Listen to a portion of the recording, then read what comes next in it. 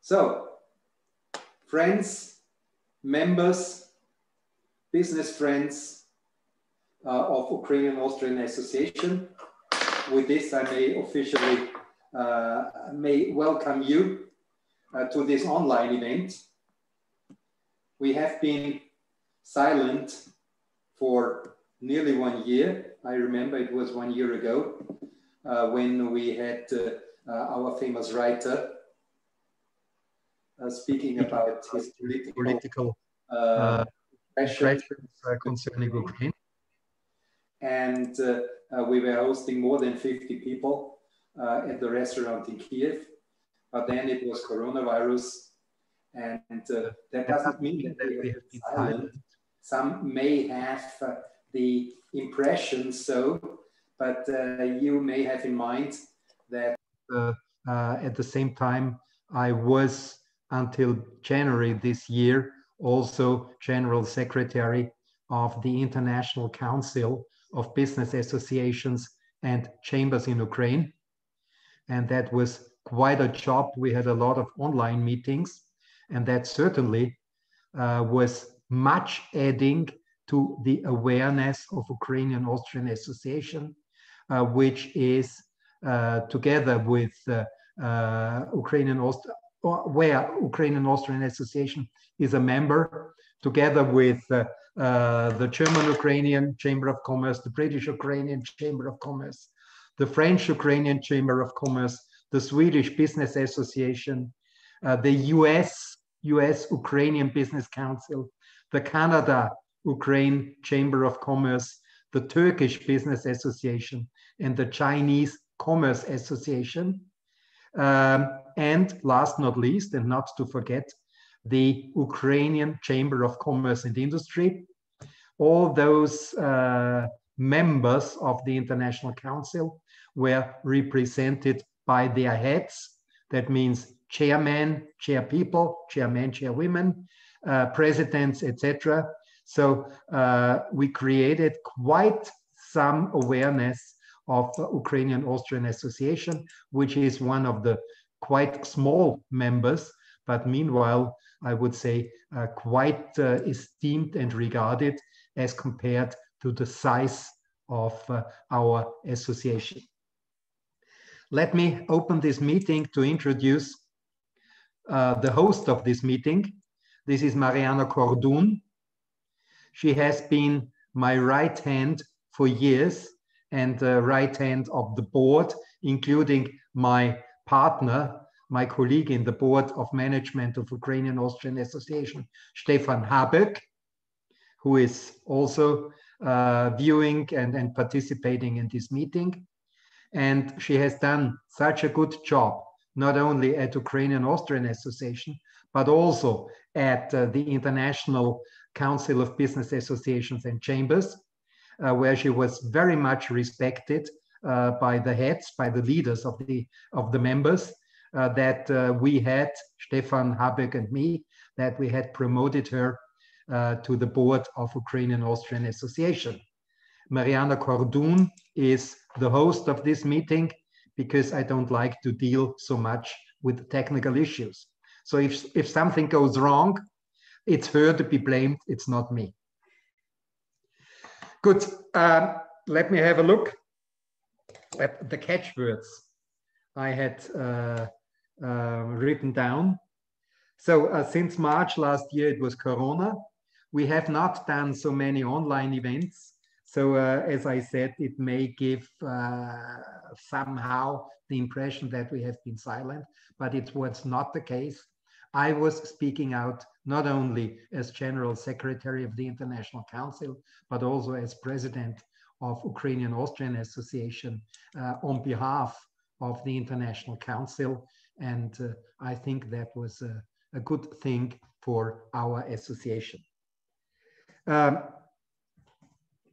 As I said, we have widened the board by Mariana. Mariana is the only Ukrainian board member now. So if there is something in Ukrainian and also in Russian, it's her who is assisting us, Stefan Habsburg and me. and she's also assisting me in business issues, because from Ukrainian-Austrian Association and from the International Council and from the new Rotary Club, Kiev International Business, which I have taken over to build up, to charter, and where I'm the charter president for 2021. These are honorary jobs and they don't feed the family. So of course I'm doing B2B matchmaking in business between mainly Austria, Ukraine, and vice versa. But due to my activity also in this international council, also in other countries, mainly German speaking, for example, Germany. Good.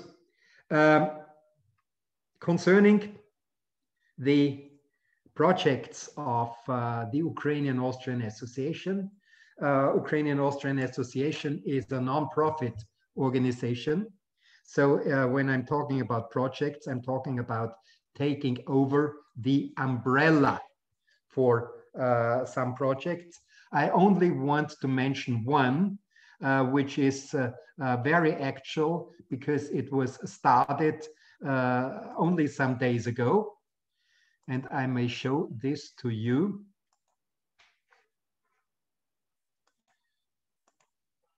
This is the IT pool, mainly from the big city of Dnipro in Ukraine. In that case, for German industries. It's a project of the Ukrainian-Austrian Association as an umbrella. I personally am doing it as an entrepreneur, both in Austria and in Ukraine.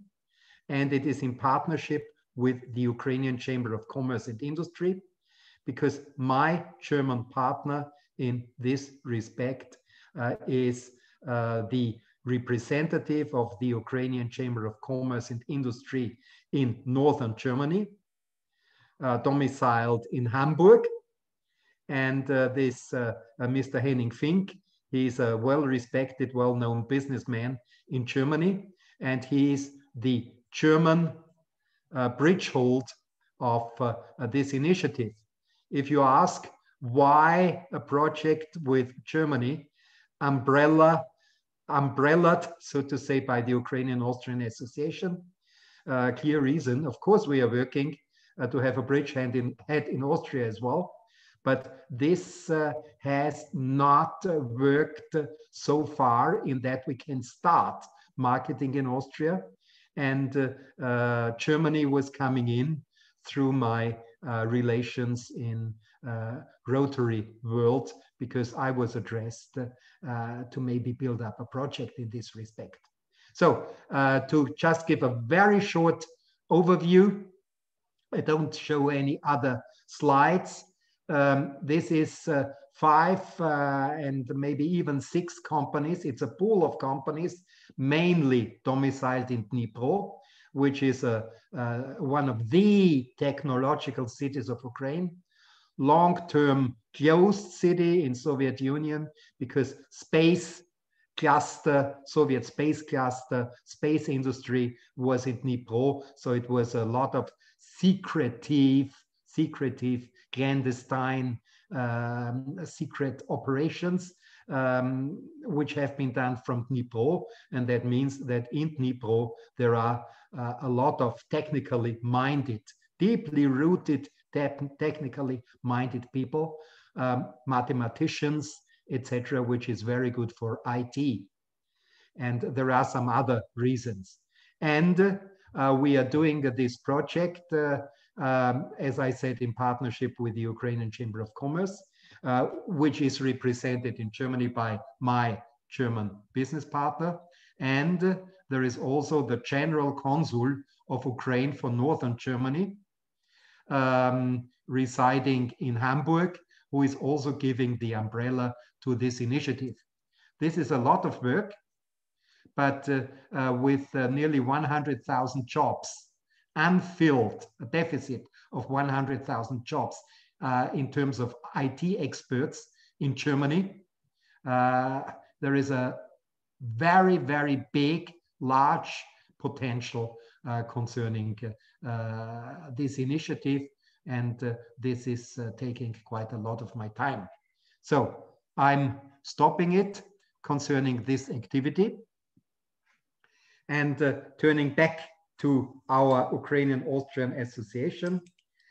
We do plan to have now on a quite regular basis online meetings.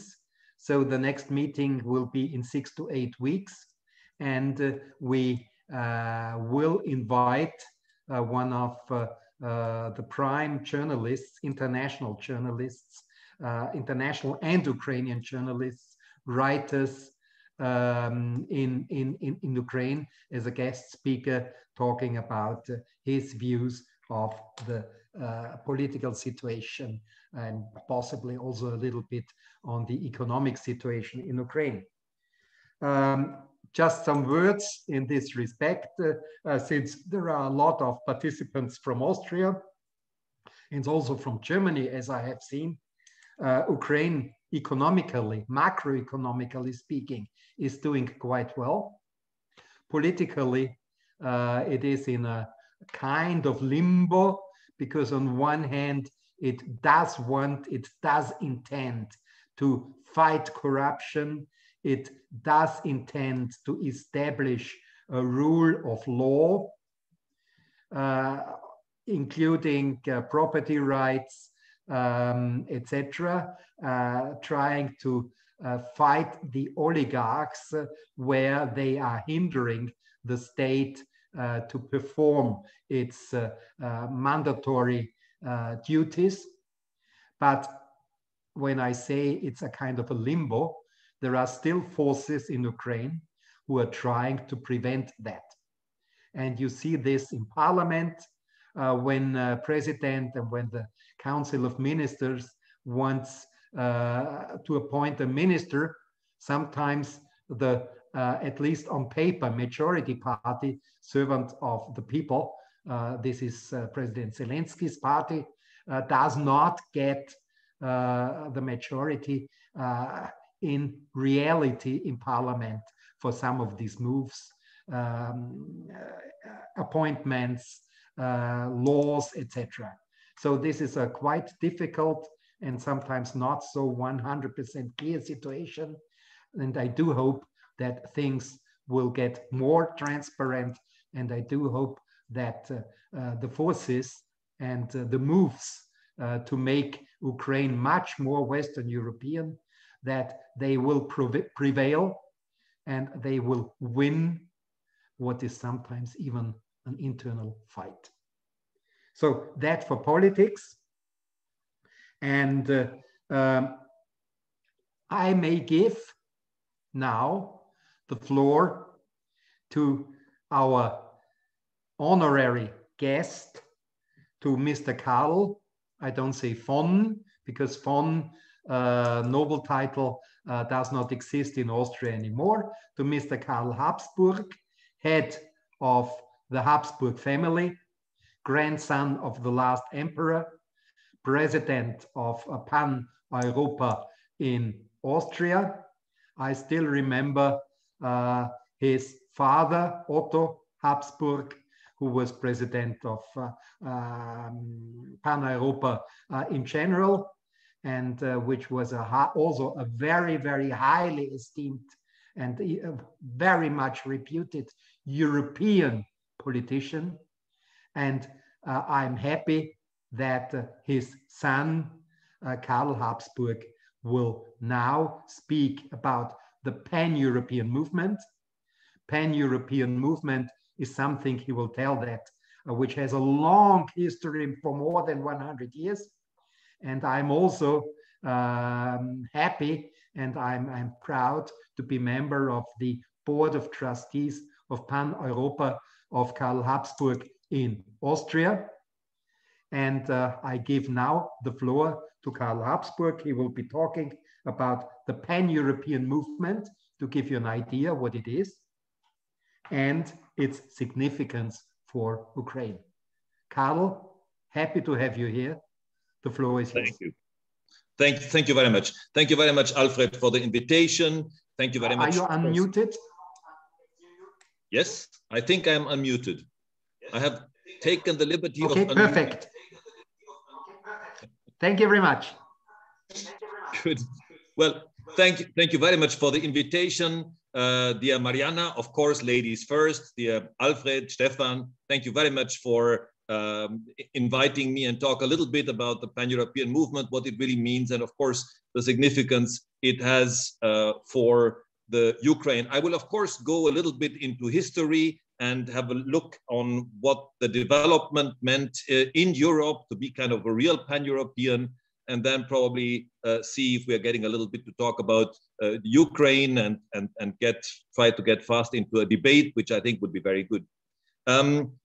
First of all, of course, what does it mean to be a Pan-European? I mean, that's the good question.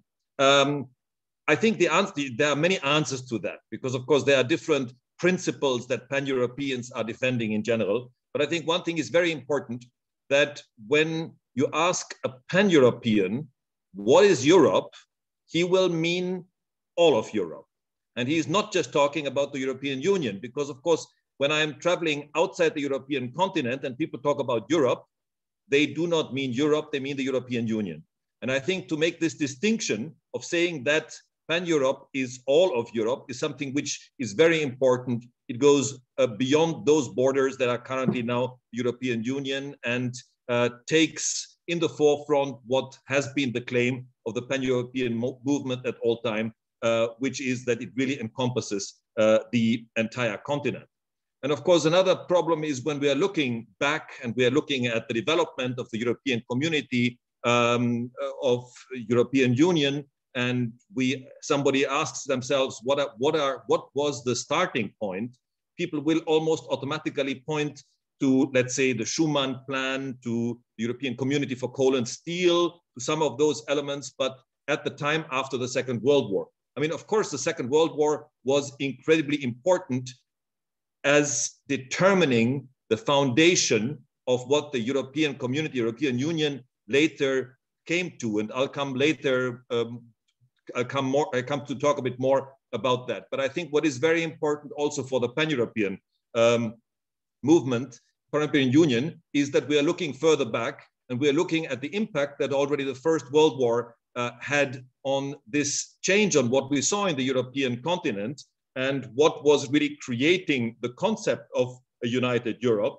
And I think definitely one of the persons that has to be mentioned is Richard Coudenhove-Kalergi, who was, as a consequence of the First World War, developing his European ideas. He was developing his vision of Europe because he just saw the changes that Europe was taking through the First World War, and he was a real visionary when he was looking into the future and the potential development of it. But I will come to talk a little bit about that. I think until 1918, until the First World War, there was something like a European order. I mean, it had nothing to do with what is today the European Union, but it was basically meant as long as there were conferences where the different European powers would agree on something, it would mean that there was more or less peace and things would work out, and it had a huge, big international impact.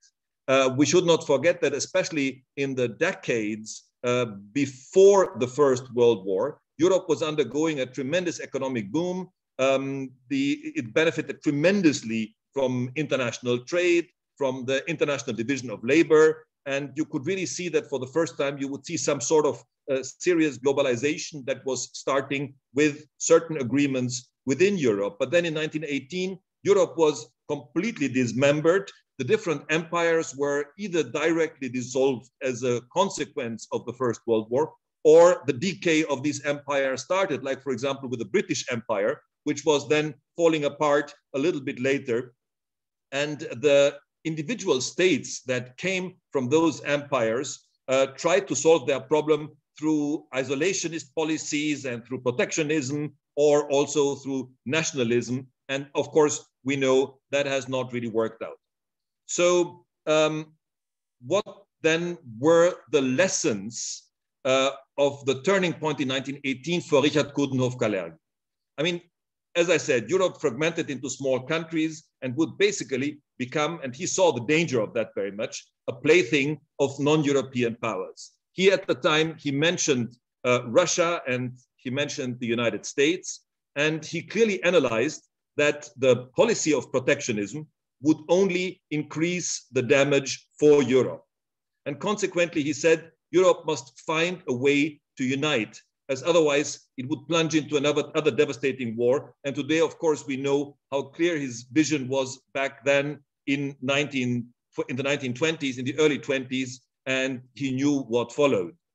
His approach at the time was a geopolitical approach. I mean, he was concerned with redefining a European order, not in the sense of what even at the time would have been an unrealistic return to the old order, but as a structure that would re-establish Europe as a global political entity and not turn it, as I mentioned before, into a plaything of non-European powers.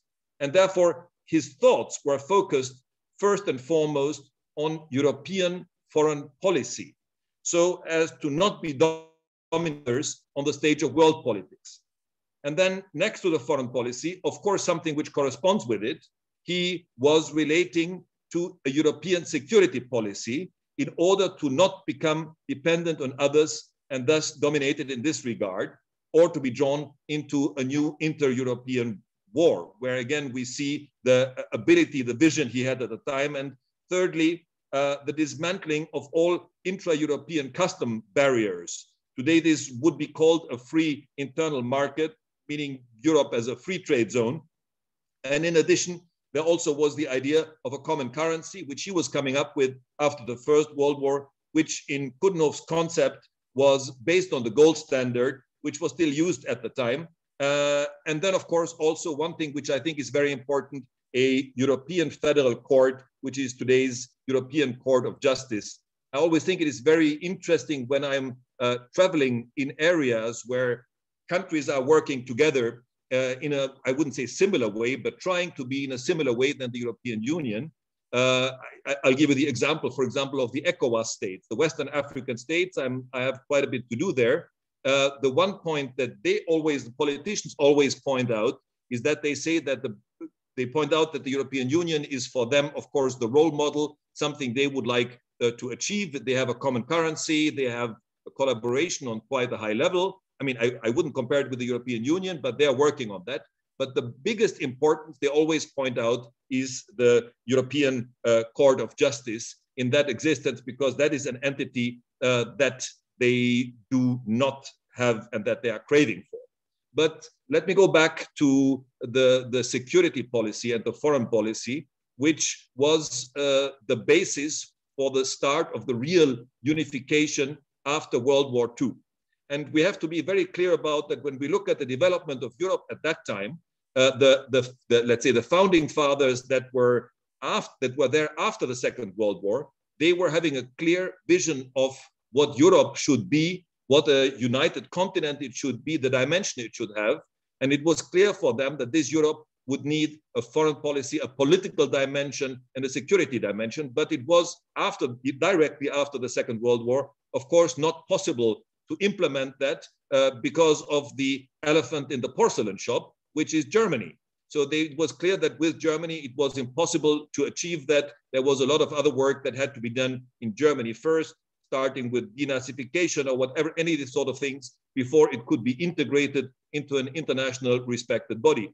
And that's why they decided to take the way that they would head for the economic questions first, because they were sure that if the economic questions would work out, it would create such a common interest that the political dimension would actually follow very soon after that.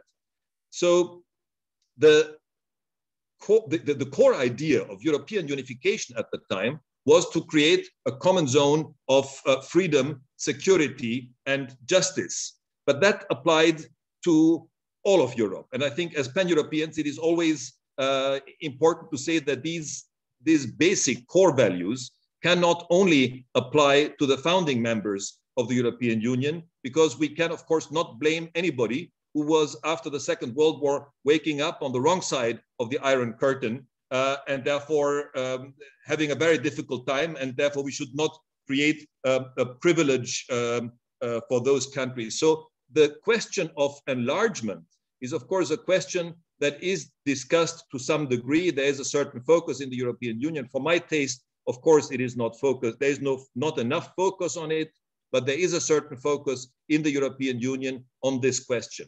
I have to kind of make a little remark here. There is, of course, always a debate going on in the European Union about, let's say, the conflict between enlargement on one side and deepening of the institutions on the other side. And I always, this is a conflict that completely puzzled me over the years because it was existing all of the time, because we need both. We cannot have just one of them. Yes, of course, there are enough problems in the European Union that we have to try and fix. But on the other side, if we don't create an area of security, of freedom, of stability, then also the best economy doesn't really help, because the basis for a working economy is not given that way. And of course, we need both. We need a deepening of the European Union, and we definitely also need the enlargement. When I'm looking at the enlargement questions, then today we see that the focus of the integration is basically on the 6 countries in Southeastern Europe that are not yet EU members. And in its latest report on enlargement, the EU Commission rightly states that the admission of Albania, Bosnia-Herzegovina, Kosovo, Macedonia, Montenegro, and Serbia to the EU is that's a quote from the report, a geostrategic investment in peace, security, and economic growth throughout Europe. The geostrategic importance of the region is clear to anyone familiar with the history. And in politics, as we know, there is no vacuum. In Europe, if Europe withdraws from the region, there will be all the more room for other powers to advance their interests in Southeast Europe. In addition to actors like Russia and Turkey, who have been connected to the region and its politics throughout history, today, above all, also China, but also powers like Saudi Arabia, for instance, with the different Wahhabi interests, exert a tremendous influence in the region. And the interests of those actors do not coincide with European security policy interests. I think it's very important, if we just look at the map, it becomes totally obvious that we have an area in Southeast Europe that over history always has been a bit of a trouble spot, and which is surrounded by countries, member countries of the European Union, which are not yet part of it. So if we want to create this area of peace and stability, of course, that does not really work without those countries.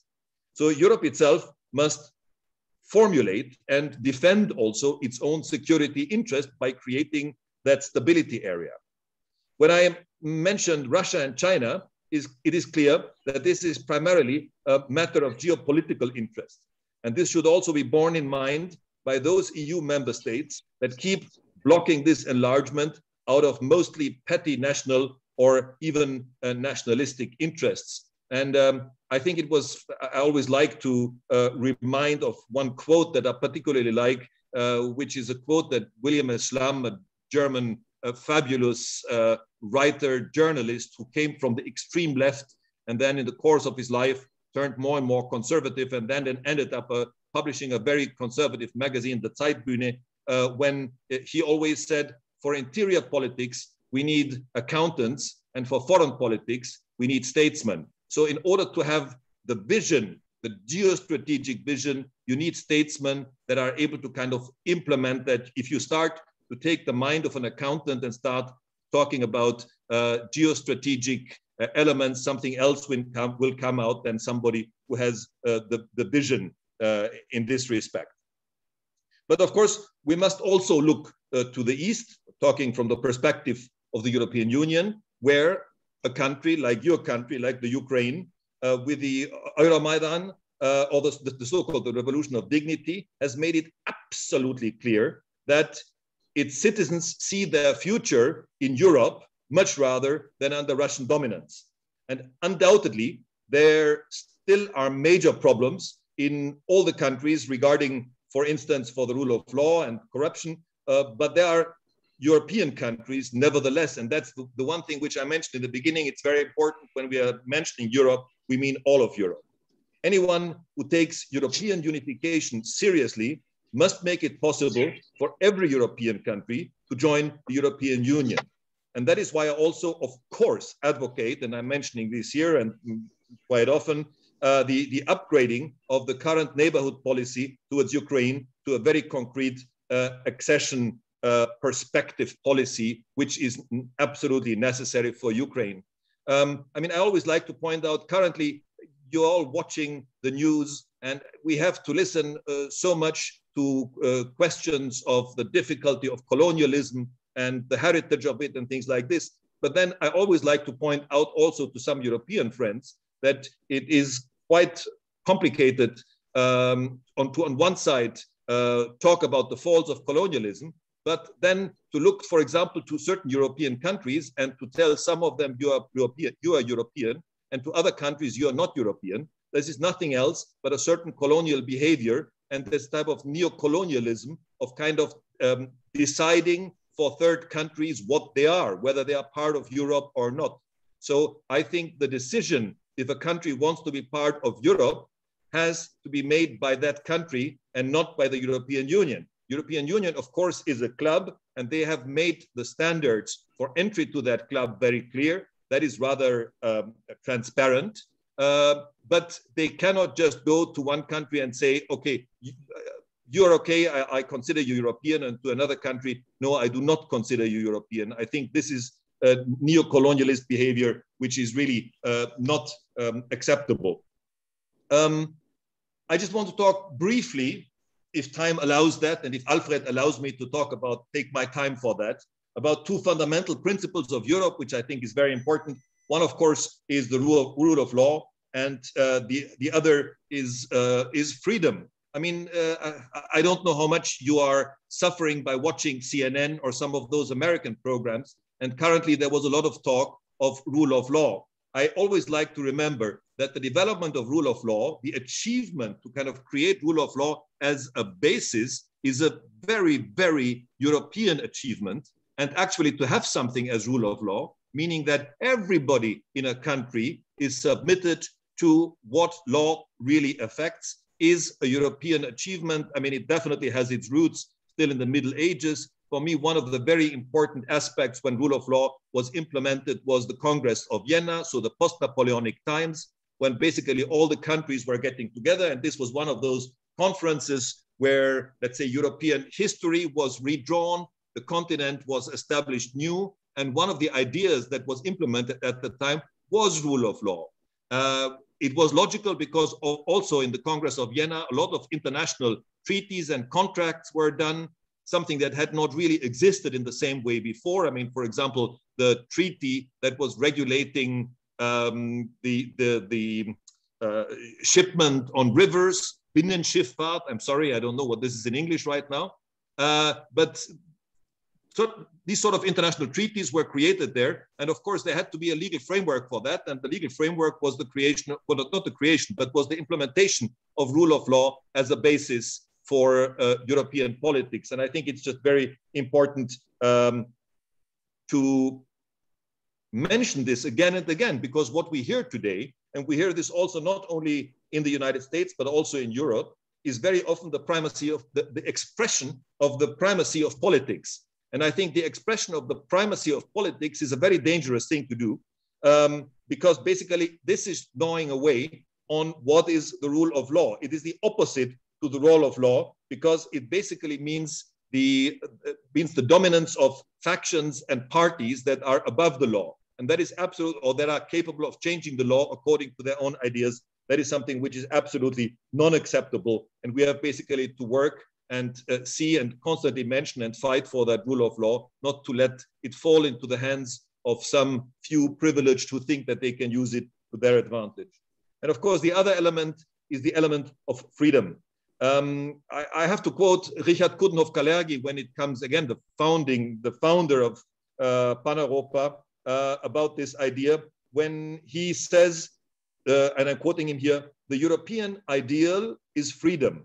European history is one slow struggle for personal, spiritual, national, and social freedom. Europe will exist for as long as it continues this fight.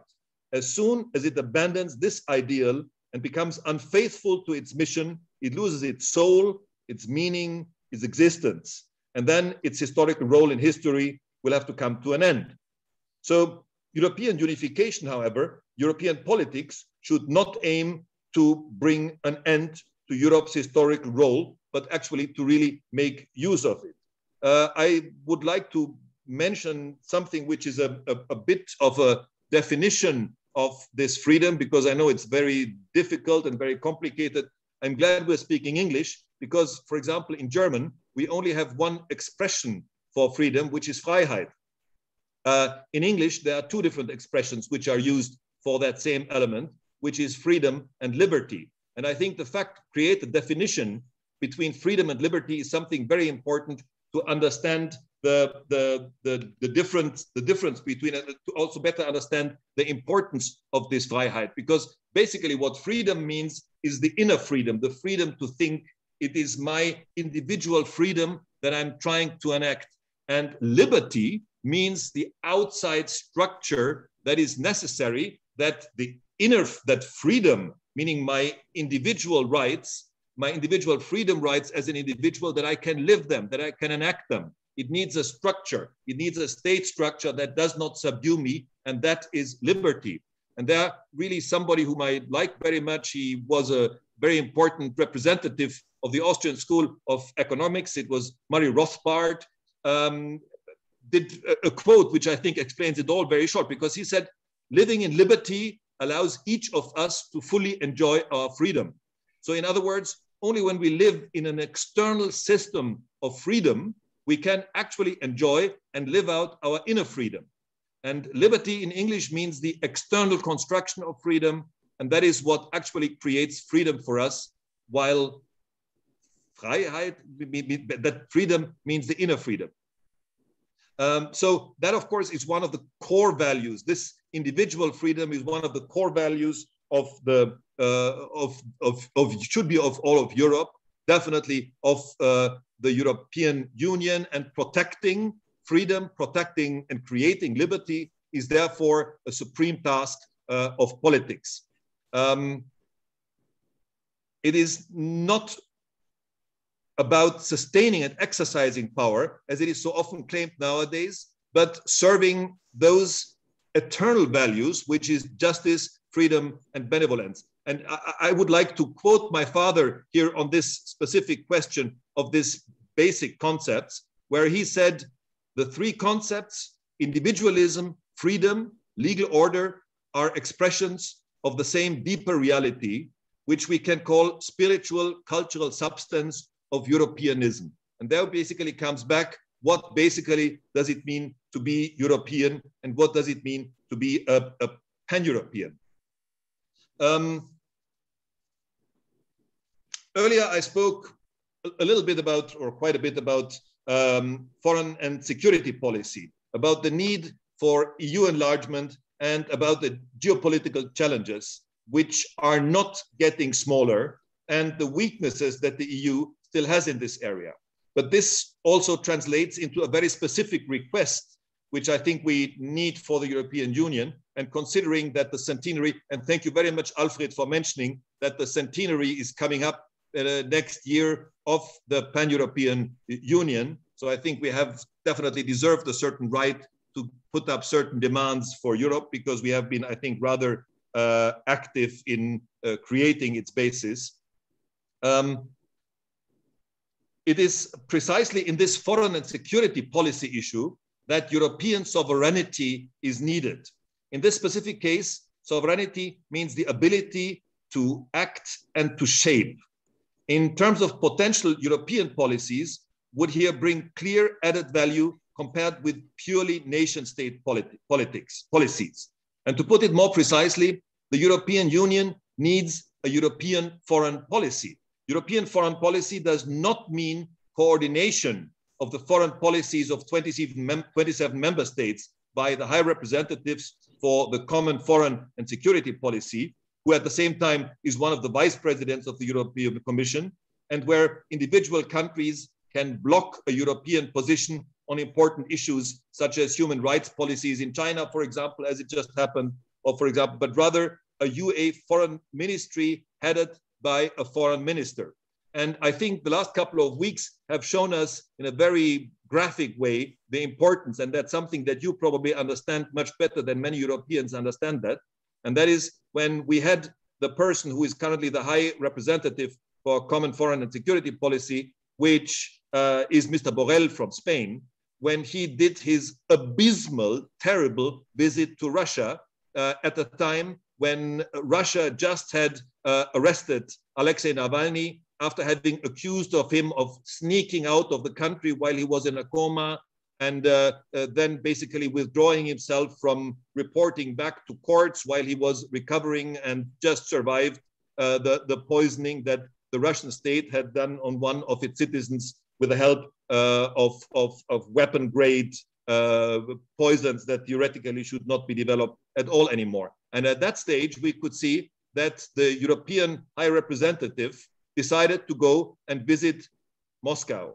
And he was asked by quite some of the member states, namely those that do understand what Russian policy is, namely those that are neighboring to Russia, talking about the Baltic countries, I'm talking, I mean, not neighboring, but very close, for example, Poland, that were asking him at that stage not to go and not give the Russians basically a justification of what they were doing. But he just neglected that. He went to Russia. And then there was this terrible press conference that he had together with the Russian Foreign Minister Lavrov, where during the press conference, basically Lavrov was telling him that he was expelling diplomats from the European Union at that stage, based as a consequence of what the European Union had been doing.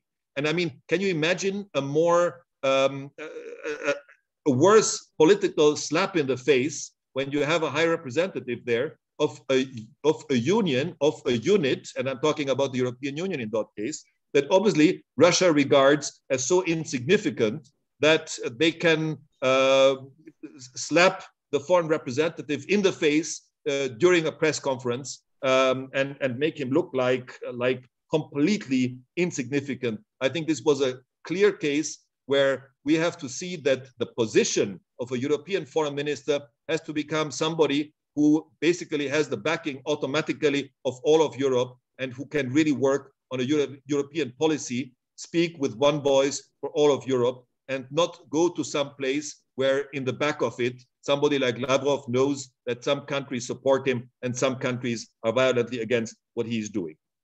And to this end, we need a core of a European constitution, of course, that is specifying precisely this foreign policy competence for the European Union.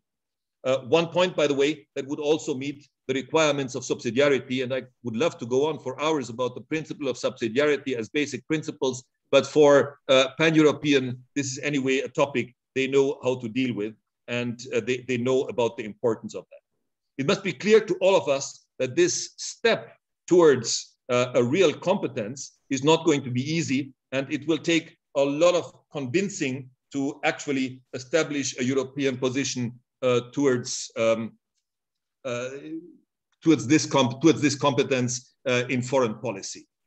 And I think this is also one point where the Pan-European Union comes into the game. We have the conference coming up of the centenary of the Pan-European Union. I, of course, hope that the new and dynamic Pan-European Union of Ukraine will participate in this conference and in the work up to that conference come up with ideas and demands and suggestions of what can be done there, because I think it is these type of conferences that is comprised of people that are passionate Europeans that are willing to look into the future and that are not necessarily bound by legislation time. So they don't have to think from 4 years to 4 years. They can think longer ahead, which is something that always was the strength of the Pan-European movement, that they could really come up with interesting concepts and ideas and bring these ideas into the future. We have on the other side conferences inside the European Union, like the Conference for the Future of Europe, which was started in 2019. It was supposed to come to fruition in 2022. Of course, we don't know exactly if this is going to happen because lots of elements of this conference, which should bring renewed ideas and concepts to the European Union, was a concept that France was bringing to the table. It was much more of a, I would say, election stunt by President Macron, because he wanted the Conference for the Future of Europe to end at the time when he would be in the middle of his election campaign for the presidency in France, which would basically then help him to regain that and show his European prowess in this respect. So I'm not expecting too much from that conference. We had a couple of those concepts in the past. They have never really completely worked out. So I have reduced hopes for that. But I think it's very important that we as Pan-Europeans still bring our ideas to the table and try and see that those get implemented. What does that all mean now concrete for the Ukraine? Of course, one thing is we always, as Pan-Europeans, have to point out the importance that Ukraine is part of Europe and that it's also part of a European security planning. We should not forget, and that's one thing we all have to mention, and you can count on Pan-Europeans, I think all over Europe about that, that we do not forget what is actually happening with territories of the Ukraine that are currently occupied by their eastern neighbor in a way which, I mean, it is so unspeakable that I'm sometimes really lost of words in breaking every international treaty that is possible, even treaties that they have themselves brought forwards, in breaking binding rulings by international courts. Everything what's happening there is just completely unacceptable. And of course, we cannot accept this flagrant violation of international law, of European law, and of human rights law. I mean, this just disqualifies the current Russian government really to an extent that we have to think and work with all measures that can be taken to counteract this aggression that is happening on the eastern flank of Europe, which currently is held for by the Ukraine. So we do owe the Ukraine a lot that they are actually holding up European ideals against a neighbor like that. So, of course, the demands that we are bringing up on one side is something I've mentioned before. It's the neighborhood policy, that neighborhood policy changes into an accession policy, that drastic steps should be taken against the violation of international law. And of course, you in the Ukraine know that many Western Europeans do not really understand the concept of sanctions and how this works in Russia. We know that general sanctions don't work. Luckily, most of the European Union has understood that. And the only thing that really works are sanctions that are undertaken against individuals that are engaged in that question of the violation of international law and of neighborhood policy. And it is not enough what has just happened in respect, for example, with Alexei Navalny, that the sanctions were imposed on those people that had to do with the poisoning, with the arrest, and with these absolutely ridiculous kangaroo courts to which he was exposed after he returned to Russia. But it really has to go, these individual sanctions, have to go quite a couple of levels higher up for those that have the political responsibility for what's happening there. But they also definitely should go against the different oligarchs. Alfred, you have mentioned this also in your initial statement, which we should not forget. Very often these oligarchs are seen in the West as people that are kind of businessmen with quite a prowess and quite a ruthlessness, that have been in the right moment, in the right place, and therefore made big fortunes, which is of course a picture which is completely wrong. Some of it might be right, but we should not forget that these oligarchs are basically people that are living as toys for the Russian president. That's why such a big percentage of their wealth actually belongs to the Russian president. And we are not talking about peanuts, we're talking about 50%. This is why it basically makes him the richest person in the world. But they are play elements for the Russian president, and they are enablers. And as long as we don't start also to take those sanctions against the enablers of the policy which is happening there, we're not going to achieve a lot. The interesting thing is, of course, we would have a huge amount of power there because we should not forget that especially all these oligarchs and a lot of the politicians love to have their accounts in Switzerland and in Luxembourg. For some strange reason, they consider them safer than having them at certain Russian banks. They all want to send their children to Western schools, to European schools. They want to have their holidays on the French Riviera or in Spain somewhere. So, I mean, what we really have to do is we have to say, these are the enablers. We have to take, I mean, the Magnitsky Act is a typical, very, very good element that is working in this direction. We have to take those steps against the individuals. This is what's really putting pressure on them. That's what's hurting them. General sanctions just don't work. And it's very important to kind of point that out, to create an understanding also in the West for importance of that. Because very often we hear the argument, general sanctions don't work. I do agree with that. We need individual sanctions when something like this is happening. And then, of course, but there's also homework for the Ukraine. We know that, of course, rule of law, corruption that is happening there. There's a lot of homework to be done in the Ukraine too. It's not only the European Union that has to change their neighborhood policy into the accession policy. And of course, in all of this, I would hope that the Pan-European Union is having sort of a watchdog function, harping on about these different topics, pointing out where the problems are, and therefore putting Ukraine where it really should be, which is at one of the central pillars of a future united Europe. So thank you very much. Karl, thank you very much for this really impressive oversight and statements. We have now a question and answer session, and I hope you are available for maybe a maximum half an hour still, because there may be questions around, and everybody is invited to pose these questions via the chat function at the bottom of your screen. And we will unmute those people. They can unmute themselves. But first, please tell us which are the questions, and we will call you to pose them, to ask them. I may start with a question myself. Karl, you had mentioned rightly and quite decidedly that Ukraine is in the tension field between, call it, Western Europe and Russia. Forgetting that at least the important parts of Russia are also Europeans, or are also Europe, like Ukraine is.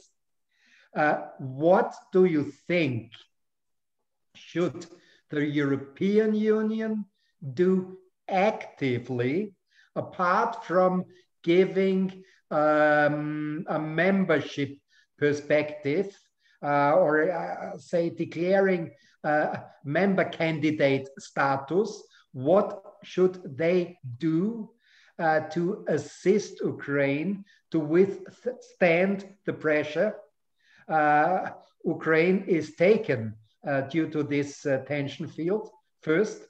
And second, you are active in Ukraine, you have radio channels in Ukraine, etc. So you know Ukrainian world, Ukrainian politics, and also business, certainly more than, much more than the average Austrian.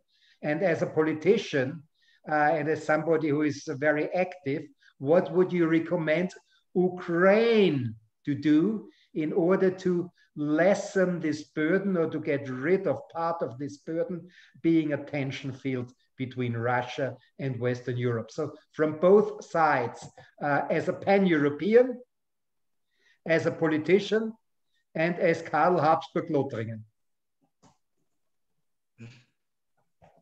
I mean, thank you very much, Alfred, that you're kind of pinpointing that. A lot of it I think I have already said. That mean I'll just put it together again in some highlighted points. I think it is very important to change the policy that the European Union has towards the Ukraine. Ukraine needs a perspective that is completely clear, but at the same time, I think we have on one side to clear up a couple of historic nonsenses that are existing in hearsay history, which is kind of rather unacceptable. And probably let me start with that. One of the arguments we always hear is, yeah, oh my God, once that the bipolar system in the world between NATO and Warsaw Pact was breaking down, didn't we act clearly too fast in doing an enlargement of NATO and the European Union? And this must be threatening to poor Russia, and they must feel encircled. I mean, everybody who is saying this is singing the song that Russia is trying to flog to us through its different media outlets. It's basically sounding like a commentary from RT.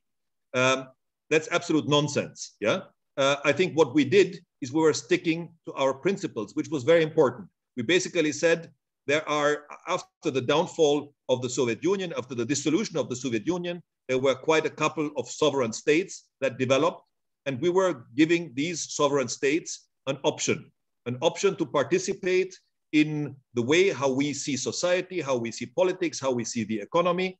And basically, we were giving those states the possibility either to opt for a free market economy on one side, whereas the other option was 5 or 10-year plans. And these states took their decisions and acted regardingly. So it is not that the European Union was aggressively enlarging, or NATO was aggressively enlarging their field. They were offering options, and sovereign states were looking at these options and choosing the options that they wanted to have. And that's, I think, one of the narratives that we have to be absolutely clear about.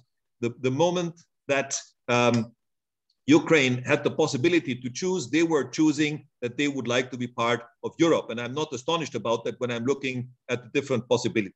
So that's one thing which is important. So that, of course, logically comes then to the point of what we mentioned now quite often, the change from neighborhood policy to accession policy.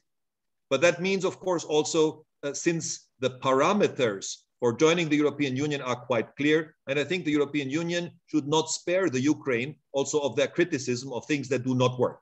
Yeah, that is something which has to be pointed out. And I don't have to go into details here about rule of law, about how courts work, about things like this. You all know that. Alfred, you mentioned a couple of those elements in the beginning of your statement. So I think we have to be very clear with those different, with those guidelines that we are, with those analyses that the European Union is doing with all accession countries. There's no question about that. But then, of course, on the other side, since you were also looking into the other side, there is a lot of homework to do for the Ukraine too. I'm not talking necessarily purely for the position that they are in between Russia on one side and the European Union on the other side, but also in internal politics and what's happening here. There's a lot of homework to do. We know that. So that's a two-sided thing. On the other side, of course, I think it is very important to not leave out of the perspective a very pan-European aspect, which is that when we are talking, and I started with that I said when we are talking about Europe, we mean all of Europe. And you completely rightfully mentioned that a good chunk of Russia is also a part of Europe.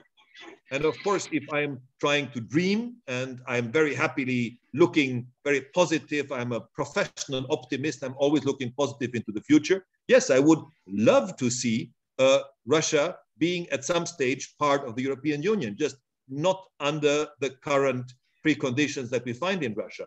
They will have to undergo a tremendous decolonization process. I mean, I'm always looking back in the history of the European Union, and I found it very interesting that one of the big deeds that General de Gaulle was doing for the European community at the time, that he said he will not let France enter the community as long as they are burdened by different colonial policies from Algeria. And only when this was solved, France was becoming part of this European community, was kind of entering into that. That was, I think, after the Second World War, one of the big steps that de Gaulle was taking. And in the same way, we should say, until Russia has done their homeworks about colonialism and things like this, they cannot really be part of this European family. But yes, on the long run, of course, we always say Pan-Europe is all of Europe, and that definitely encompasses at least parts of what is Russia today. So yes, the Ukraine will be a nexus in this on the long run and has to be aware of the role that it's to play in the future. Thank you very much, Karl. Before I'm giving the floor to Günther Fehlinger, who is quite well known by several of us, I may add to what you say in that Ukraine, in my personal opinion, has to adapt also its culture to Western Europe. It's a cultural issue. And I give you two examples. One example is most Ukrainians I know, and those are certainly not the street workers, the people sweeping the streets and driving the buses.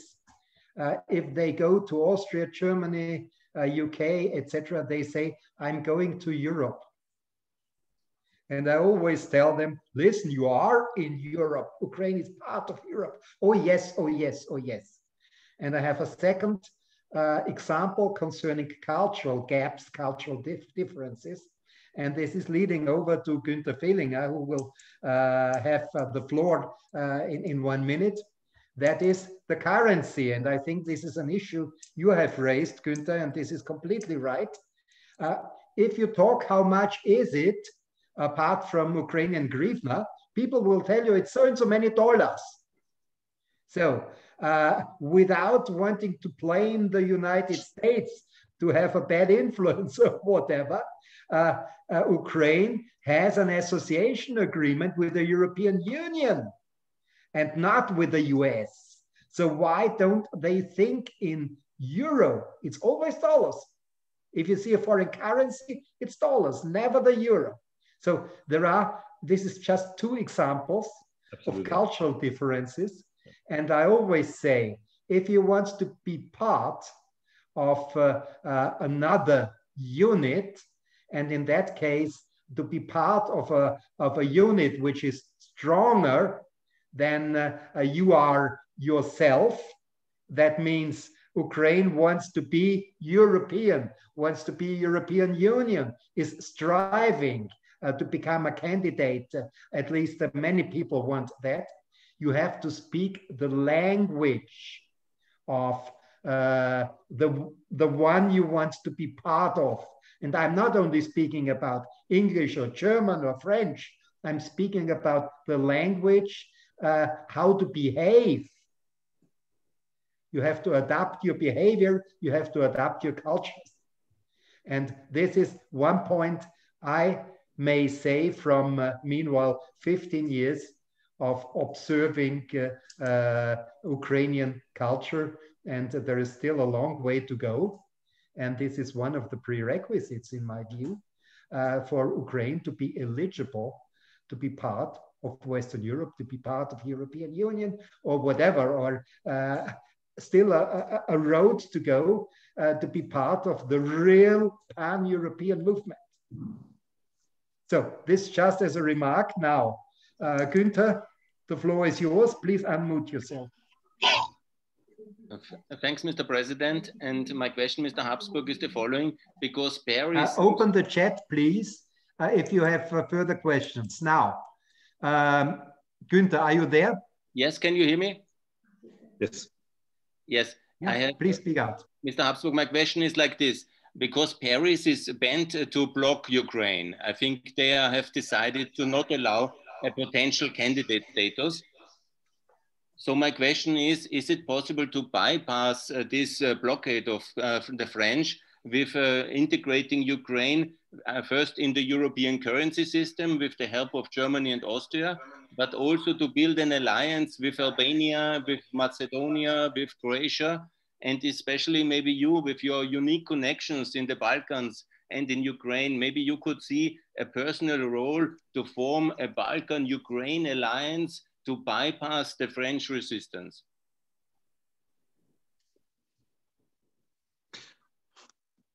Thank you very much. Of course, you're pointing out some things which are very important at the current stage. I think one thing, and you're very well familiar with the policies there, is that we have to be aware that the process of changing neighborhood policy to accession policy is going to, it's a long shot. It's not going to happen very soon. And we have to see also how politics in France are developing. I think that is not necessarily something which is inherent to French politics, but it's inherent to current French politics. So I really hope that on the long run, as we see resistance from certain countries against certain members, I mean, we have this constant example, for example, with Spain blocking Kosovo in every single aspect, as we can see. We have to find a way how to overcome this individual resentments when they are existing. And I think that the Spanish resentment against Kosovo is probably a much more longer, a deeper rooted resentment than the French resentment against the Ukraine. So we are in a long ball game in there. And I think we have to prepare for that long ball game, and we should not become discouraged when certain things don't go well on the way. We know what we want to have at the end. There again, I think it's very important for Pan-Europeans to think long-term and not think just in the framework of election periods or anything like this, because we can overcome those election periods. Alliance with the Balkans, I don't know whether I'm very happy with this idea, because I think also the Balkan states have such different status in their position towards accession, that linking to one or the other of them, I don't think would help Ukraine a lot. I think Ukraine anyway will have to go its own way in the question of getting to the accession and becoming part of the European Union. So I don't think I would link myself to any of the Balkan countries. Mutual support in certain topics, great, totally agree with that. That would be a very good point to have a bigger communication going on, and I will very happily kind of just definitely think more about that and see what ideas might come up on the pan-European side about that. But linking ourselves to that, I don't know. I don't have a very good feeling about that. And also with the currency, I just think Ukraine is such a very specific case for Europe. It is such a huge country with such incredible resources, with such a potential strength, that it cannot really be compared to any other country that might be a potential accession country to the European Union. Because all the other countries are rather small countries. They don't have the potential power that the Ukraine actually have. So linking too much to them, I don't know. I think Ukraine will have to find its own way. The first step that we have to constantly work on, of course, is to create the European perspective for accession, because that is something that exists towards the Balkan countries, but that does not exist towards the Ukraine. And that's one point we should never stop talking about.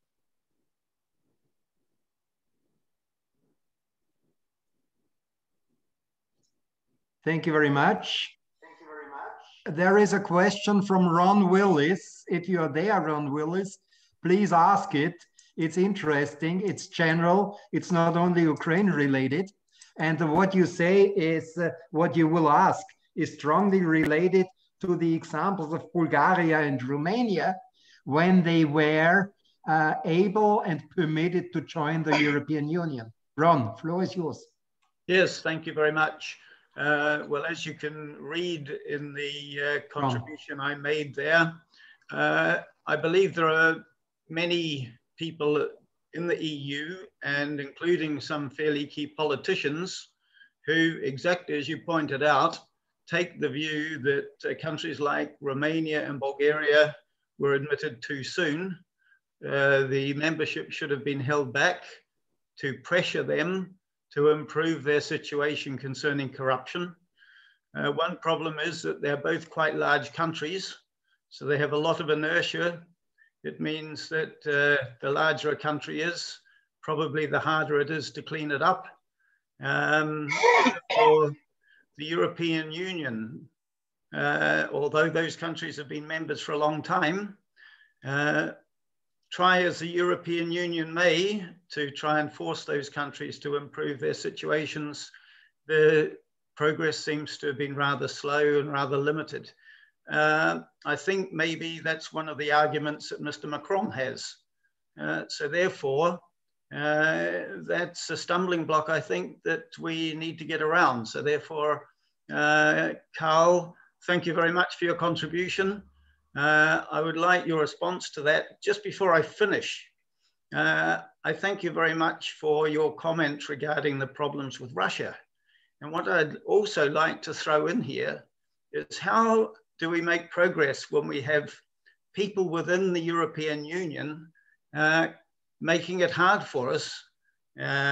People like a particular German politician who has now become a key person in a large organization in Russia and has now just been joined by a politician from Austria.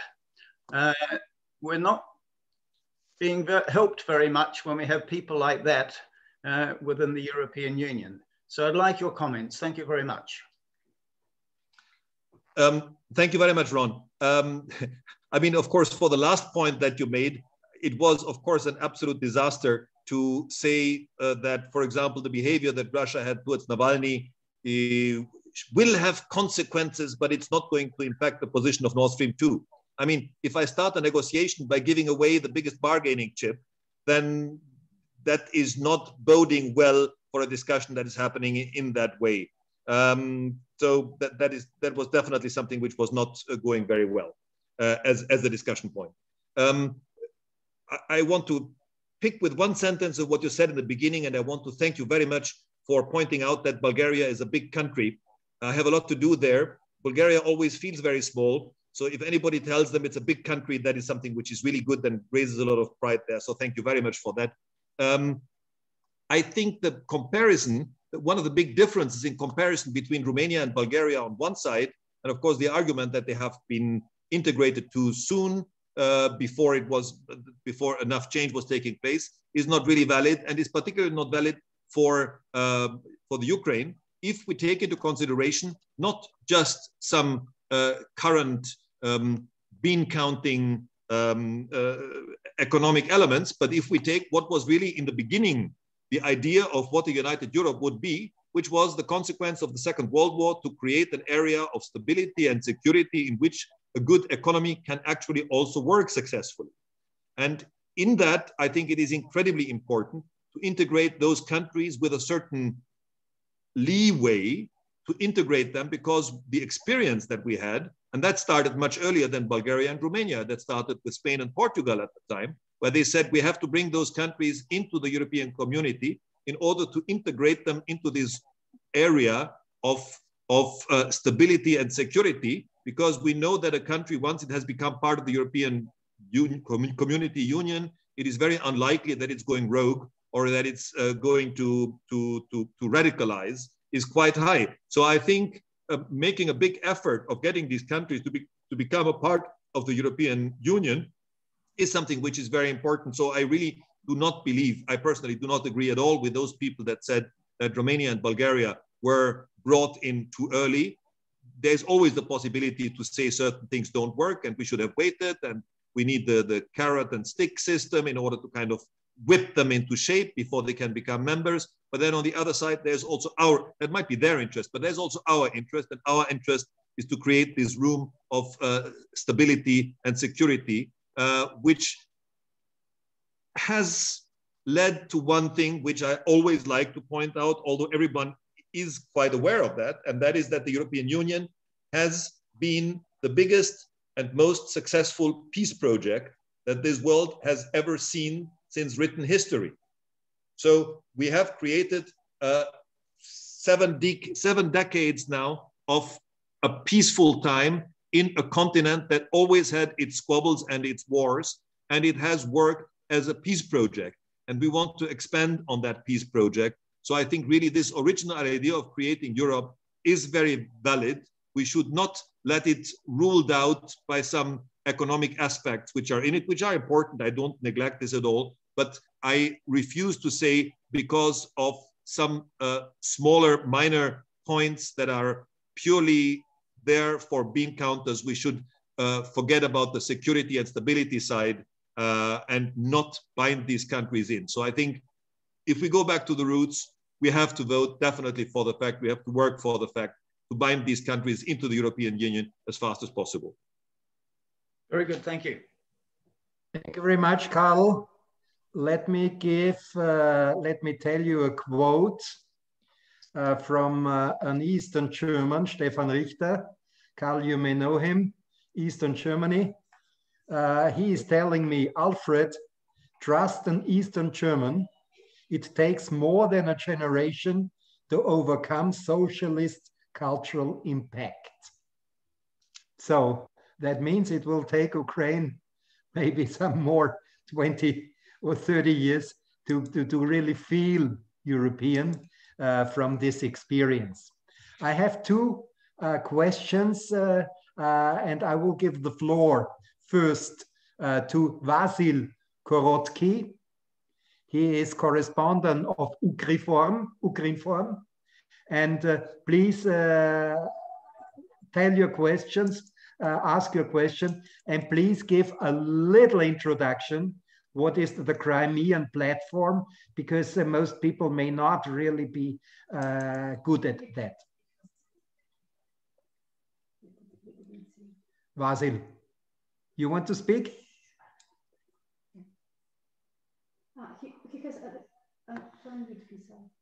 Please unmute yourself, Vasil.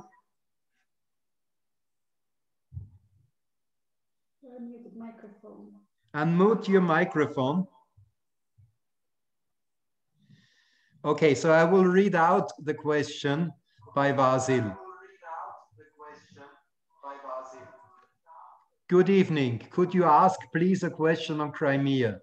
What Mr. Habsburg think about the initiative Crimean platform announced by the Ukrainian government? How it should be like to be effective, and how Ukraine should regain the control of the Crimean Peninsula, in his opinion. And this is Ukrinform correspondent Vasil Korotky. Karl, have you got any comment? Thank you for the question. I cannot comment on the details of Crimean platform because I don't know enough about that to kind of evaluate that.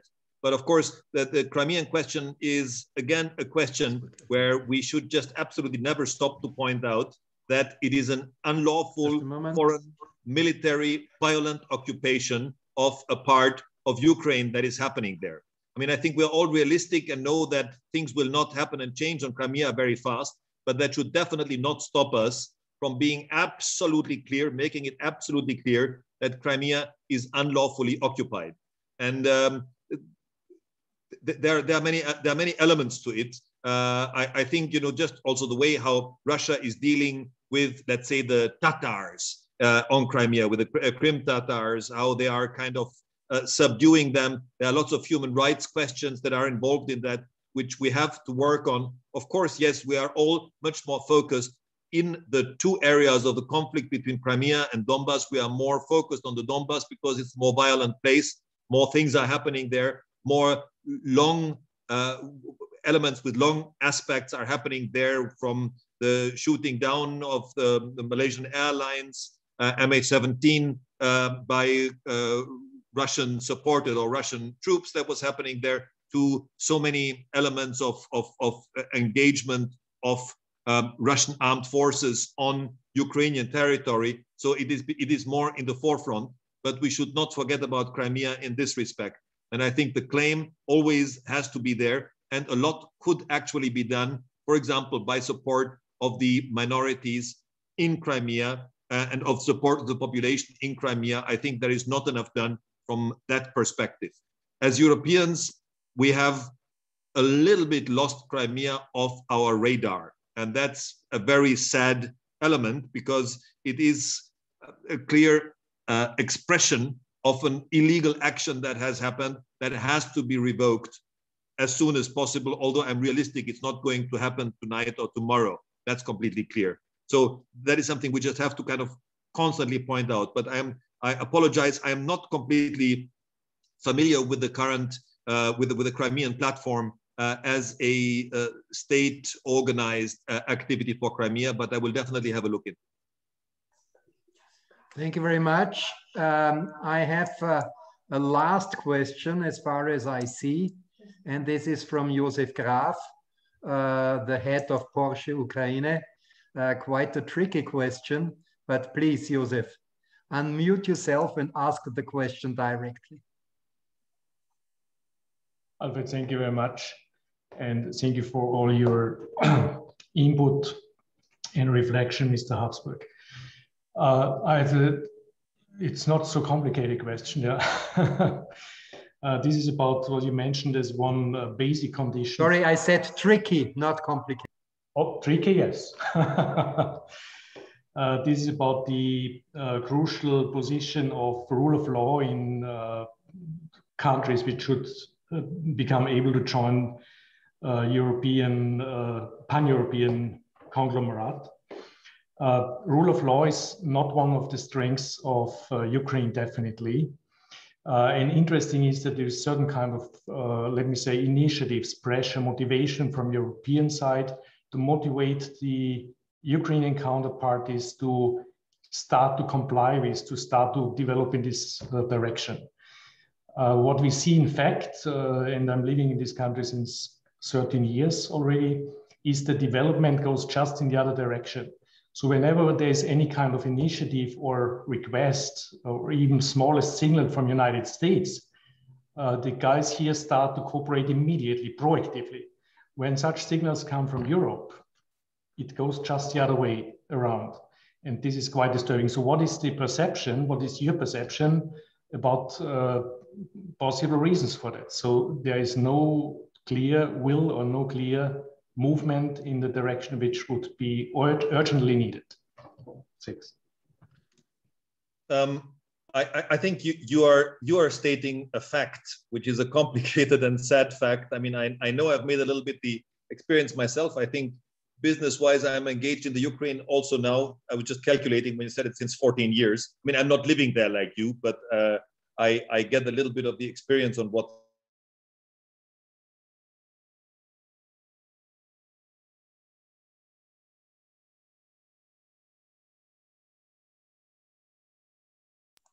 Sorry, frozen. It's connection of Karl. Hopefully yes. it will be. Sorry. So please repeat. You have been out. No, I don't know where I was cut off. So it's a little bit counterintuitive, the whole thing. When you think that Ukraine was taking a position where they made it absolutely clear that they want to be part of Europe, which was a counter activity to the possibility of being part of the Russian system. So there, the Europeanism was becoming very strong. And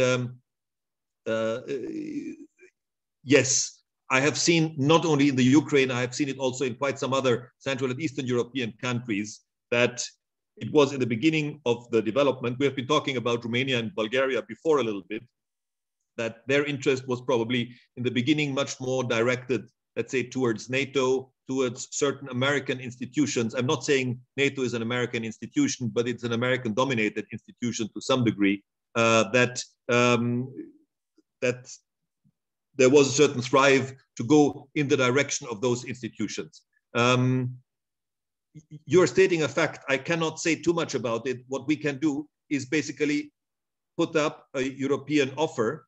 And that is probably the fact where we have not done enough through the mere fact that we have not shown the European perspective to the Ukraine. I think once we are capable of showing them the real European perspective, then also the idea of directing themselves towards elements that are coming from the United States is just something which will slowly go back.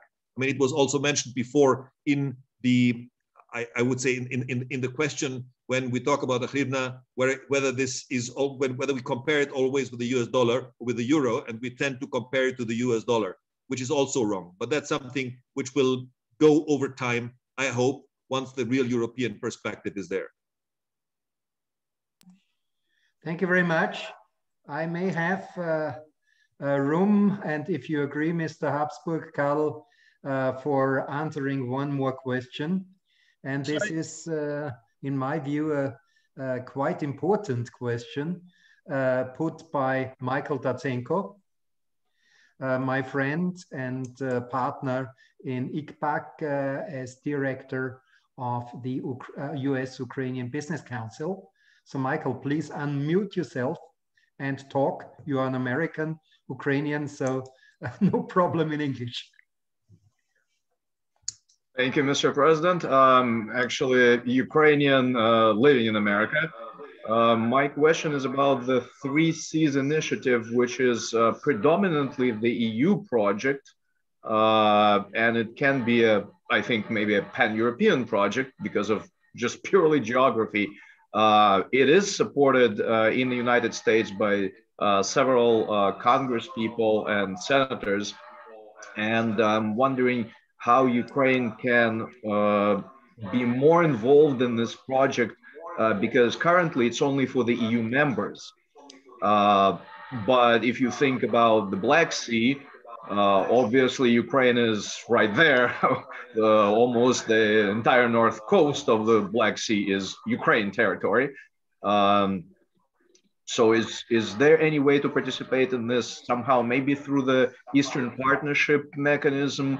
I researched this issue. I cannot find so far anything that that would allow Ukraine to participate in some shape or form, other than maybe being an observer. So I very much appreciate your opinion on that. Thank you. Thank you very much. Just a moment, Michael, sorry. Please, before there is an answer, please tell which 3Cs. Not everybody may be aware. What are the other two? Black Sea is clear for everybody. It's the Black Sea, obviously, the Baltic Sea, and the Adriatic Sea.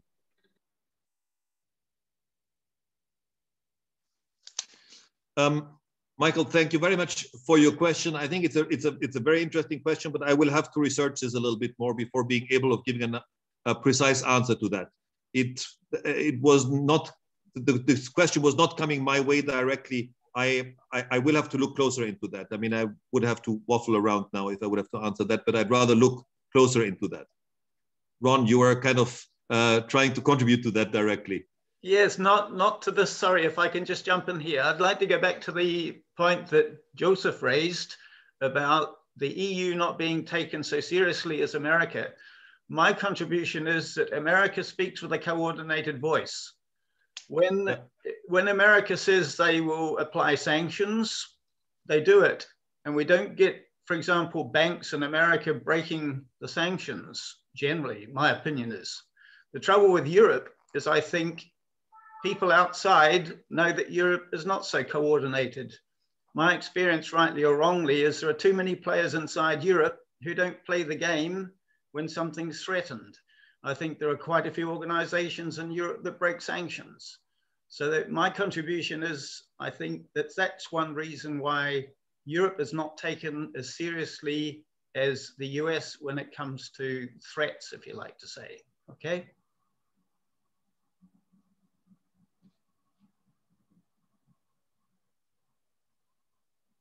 Good.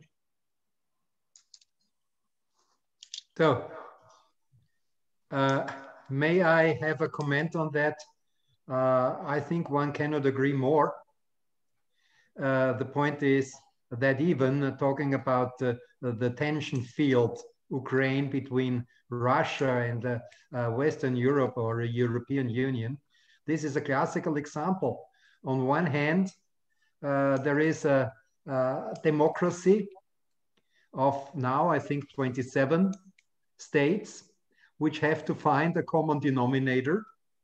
And on the other side, there is a certain Mr. Putin who tells we will do it. And within 10 minutes, things are started. And European Union, and this is one of the weakness, and coming back to what you said, Ron, they will discuss for weeks and maybe for months until to reach a certain common denominator, which is a compromise and sometimes weak compromise to comfort every at least important member of the union. Karl, do you agree? Yeah, I mean, Alfred, you're absolutely right at that. So, sorry, I was just reading another question in the chat, which was coming up. So.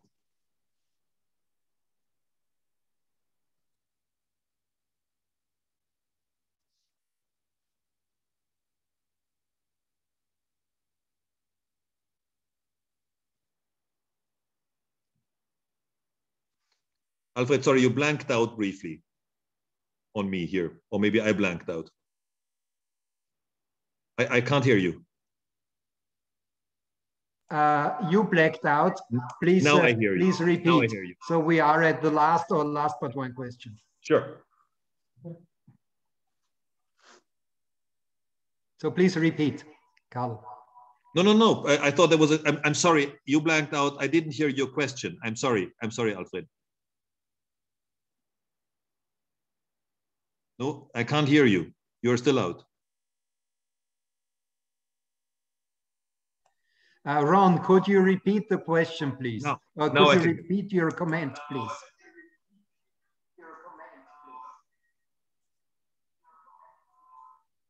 Unmute yourself, Ron. Sorry, Alfred. Did you not hear what I said before? As I say, I was just. I did, but Karl did not hear. No. I did agree with that, but this was a statement. It was not a question. Yeah. Yeah. It was a clear statement with which I agree. So there's not a question. Yeah, fine. Good. Okay, thank you. Now we have to read the last question by Ivan Zubac. And I think that's what Karl was reading, you know, the current economic situation. I have just a moment. I have a last comment. Ukraine will be part of the European Danube, strategy. Yeah. This is something for a certain Mr. Erhard Buzek, who is president of Supervisory Council of Ukrainian-Austrian Association, and who has apologized at 6 o'clock that he can't make it tonight. And he has wished us utmost success, and he sends his best greetings. He got me a mail on that 2 or 3 hours ago. Ukraine will be part of the European Danube strategy in 2021. And do you see this, Karl, as a great opportunity for closer EU accession with the Danube region as alliance?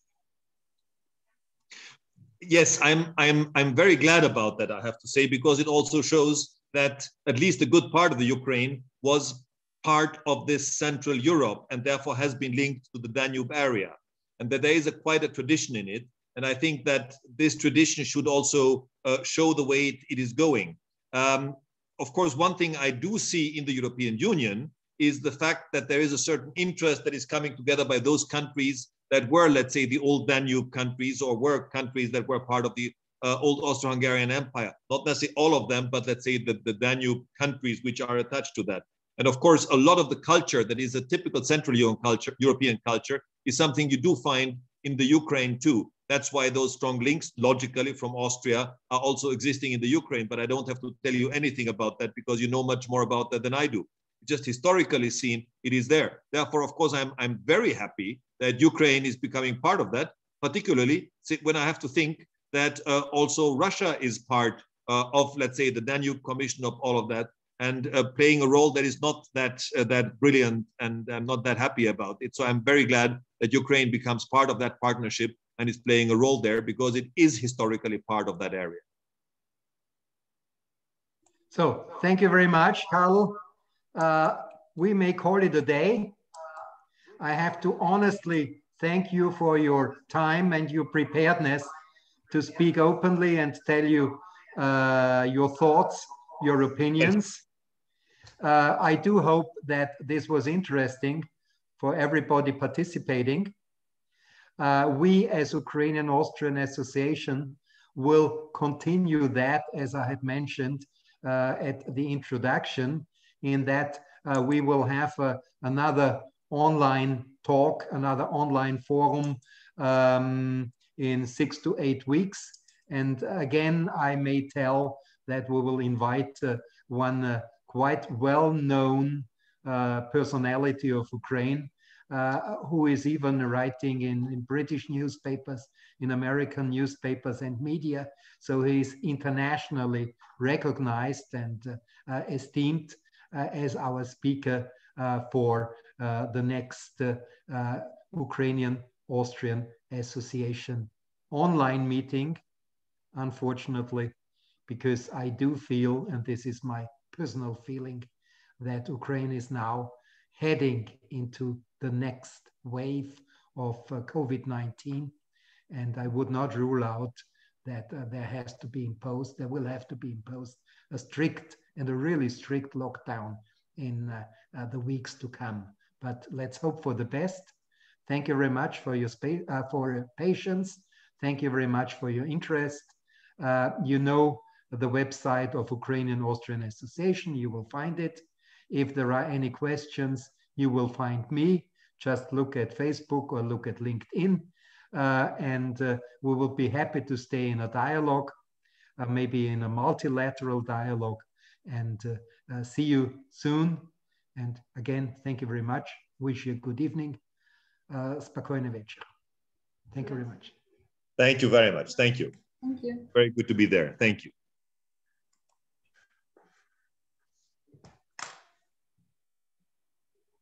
Побачення.